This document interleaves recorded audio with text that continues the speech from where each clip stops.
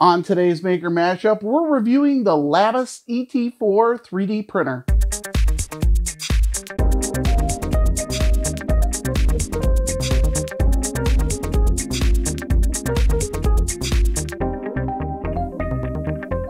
So today we're going to be reviewing the ET4 printer by Labists. They sent this along and sent us some filament. We're going to try these little reels of filament here. They're 250 gram reels. And this printer here looks very much like the Anet ET4. So we're going to go ahead and do a review on this and take a look at it today. We're going to try some test prints, and I'm going to go ahead and give you my evaluation in a few different categories. Now, the way that I'm going to be doing the reviews today are a little bit different than maybe you've seen some of the other 3D printer reviews out there.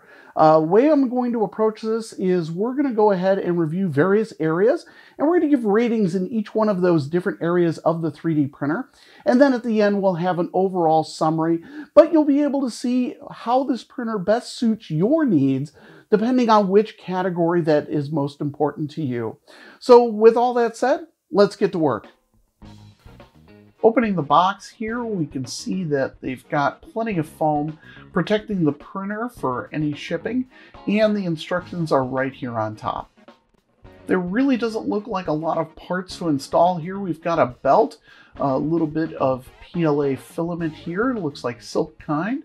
And then we've also got ourselves our USB card reader, a couple of tools, and just a few screws. Everything on the 3D printer appears to be in major parts and sections. We've got the top half here, and then we've also got our carriage assembly right here. And then finally the base of the 3D printer. And then in this little package inside, we have the power cord and also the spool holder. Looking at the manual here, we can see that it is in multiple languages, which is nice.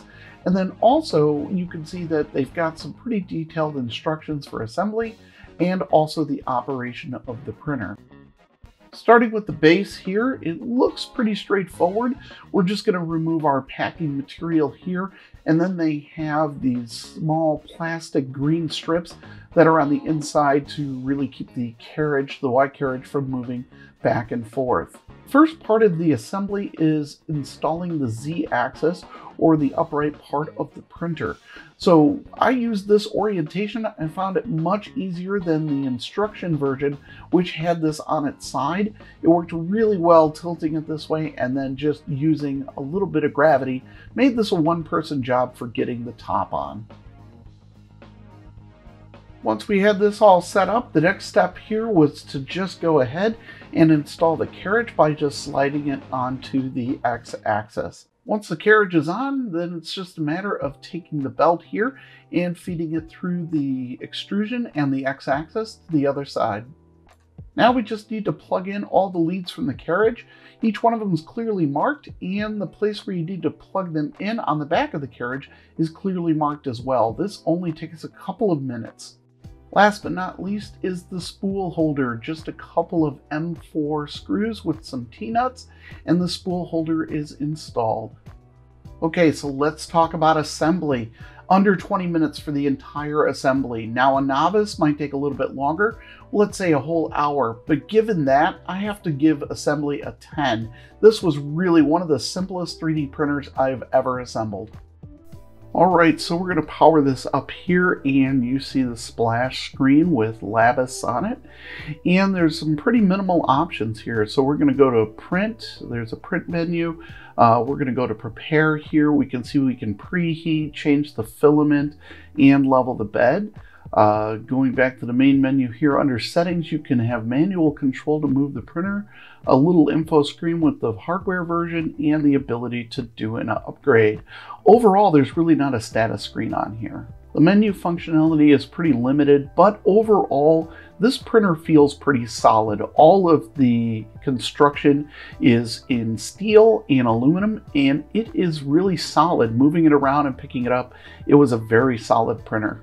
Taking a quick look at the back of the printer, we see the filament runout sensor, and we also have a traditional standard extruder on there. Nothing special there. The back of the 3D printer also has a pretty solid cable going to the heat bed. My one concern with this large cable in the back is that it does pop up over that extrusion and green plate there and ends up rubbing, as you can see here, on the limit switch. Now that could create a problem over time where it's either causing that wire to wear out or just overall causing wear and tear on the heat bed cable. I think it's a pretty easy fix though. We could either 3D print something for that, or we can go ahead and use a zip tie to make that managed a little bit better. The printer also comes with an auto bed leveling feature, and just following the directions to adjust the screw on here was a pretty straightforward and simple process. I was able to get it to level the bed here pretty quickly, and then we went ahead and started up our first print. So we're printing the Rocket G-code here that was on the SD card. This printer probably has A4988 drivers. It is not silent, so you can definitely hear it when it's printing. And the bed adhesion was really good here considering there's no brim on this print. Now it does look like they sliced this with Simplify 3D, so we're going to go ahead and also try Cura on this as well. So overall, this is a good first print. Looking at this, you can see a little bit of onion skinning there, but that's due to the type of drivers using those A4988s or the DRV drivers. The odd thing I saw was that the print had a little bit of black filament in the nozzle already, probably from their testing. It flushed right out, and we're using their blue filament that they supplied. So this looks really nice. A good first print, and it stuck to the bed well. There's a little warping, but overall I'm surprised it stuck to the bed as easily as it did, and it removed from the bed pretty easily as well, given that it was just one piece of filament that was holding everything on. And that little string at the top is pretty normal for an end of a print like this.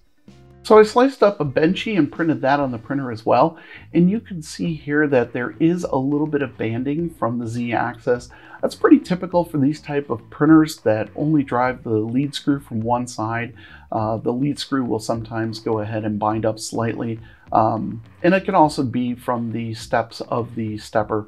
That's an 8mm lead screw that's on there, so the resolution isn't as good, but overall I'm quite happy with this print. You can see again that onion skin in there from the drivers, but overall I would be pretty happy with this as my first 3D printer. These are pretty good results out of that. So we've tested two of their filaments, and I want to go ahead and test this now against some better filament that I've got here. So I printed another Benchy here. The one on the left is in the Layer Fused Pro PLA, and then on the right is the PLA Plus that they included. Both filaments seem to perform well. The one on the left seemed to do a little bit better on the bridging, but overall they both have a little bit of stringing due to configuration of the 3D printer, and overall you get that little bit of Z banding and onion skin on both prints. So clearly the filament is not the performing factor here. Both of them look pretty good. Now there was one concern that I had with the build plate and the adhesion. When you look at the bottom of this print, you'll see here that there's white on it, and that is from pulling up the text that was on the build plate. So when you look at the build plate, you'll see there's words that are on it, and that just pulled right up with the print. So a little disappointed with that. I would have expected it to just go ahead and come off the plate. They do include a glass plate as well, so if you just want to use plain glass, that wouldn't happen at all. The last test print was a vase mode. Now vase mode works really well for identifying problems with the way that the printer travels. You can see here it actually did a really good job. A little bit of Z-banding, but overall, except for the onion skin caused by the drivers, this really did print very well. There's nice solid lines, they're very consistent, and you can really see the detail here. This was printed at 0.2, but I think it performed very well for this class of printer. Now I also tested the filament runout feature by just simply clipping the filament while it was printing. And I was a bit surprised. Now, this print is being printed over USB, so I wanted to make sure that USB worked as well as SD card. So I was printing this over the USB, and what you'll see here is that the filament comes right out, and the filament detector does not stop the print. Now, I did only run into this problem while it was hooked to USB. When I used the SD card, it worked fine and prompted me for filament replacement, but when printing it under USB, it did not actually stop the print. So here I'm testing the power loss recovery. We're just going to go ahead and unplug the cable from the printer, and then when we plug it back in, you'll see it does pop up and ask if we want to resume printing. Now, this functionality only works if you're using the USB. However, when I press yes and I tell it to resume, watch closely at the top where the Bowden tube goes into the print head there. Now you'll see it actually retracts, and there it goes, retracts the filament about 20 centimeters back into the Bowden tube. Now the problem here is it never feeds it back to the print head. So right now it's not actually printing anything. So there's clearly a problem in the way that their firmware is recovering from power loss. Hopefully that's just something they can fix in a firmware update. Alright, so let's take a quick look under the hood. We can see here that we've got an STM32 processor, which is an ARM processor and a 32-bit processor. So the nice thing about that is it is a higher speed processor. However, what we also have are soldered and surface mount drivers on this board. So there's no chance of upgrading any of the drivers on this, so you're stuck with it. It's all a lot of proprietary cabling here as well. I don't see really anything here that would allow you to easily upgrade this printer. That proprietary mainboard and cabling is going to mean that even if you do want to rewire this, you're going to have to literally rewire every connection. Now there's plenty of space in here, so we certainly could throw a different motherboard in there, but with all the proprietary cables, I don't think that's going to work out for any sort of mainboard upgrade. Using Pronterface, a quick check of M115 shows that we're not using Marlin or RepRap firmware. I also tried the M503, and of course I saw no configuration settings there as well. So for the most part, this looks completely proprietary firmware. Alright, so now let's talk about the features and quality. So the good, I think it's good solid construction. It felt very sturdy and everything felt very, very solid. Out of the box, bed leveling worked really well. I was able to level the bed on the first try, and then it turned out great first print. I think that first print really looked good given the very first print, and it stuck to the bed with no problem. And also there's some easy assembly to this printer. So all features and quality that work really good for this printer. The bad, however, was that that back cable rubs up against the limit switch. The power loss recovery feature did not feed the filament back in, and the filament runout sensor only worked on the SD card. And couple that with some noisy steppers, and I think features and quality overall at best is a 7. Alright, let's talk first print. First, we did get a successful print on the first try, so that's a big win there. And then also, the print quality looked really, really well. It didn't have any problems except for a little bit of warping. So for our very first print on our first try, we got to give this a 9.